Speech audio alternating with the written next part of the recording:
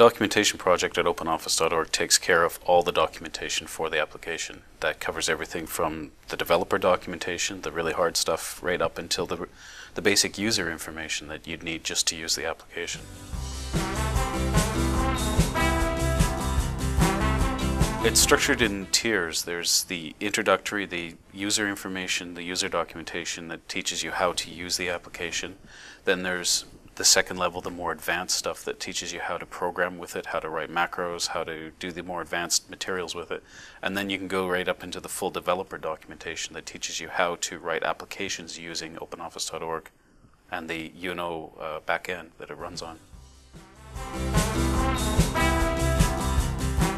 The work is coordinated mainly, again, through the wiki. We really make heavy use of the wiki.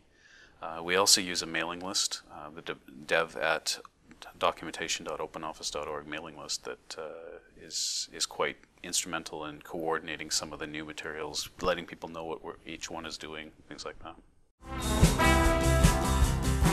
The easiest place to start is on the openoffice.org wiki. That's a nice simple place. All you need is a user ID.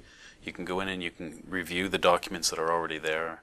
You can make small edits, grammatical changes and corrections, spelling checks, spelling corrections.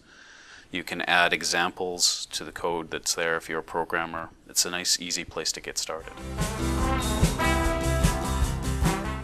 Well, I'd really like to invite people who are looking to get started to just do some simple editing and reviewing of the documentation that's already there.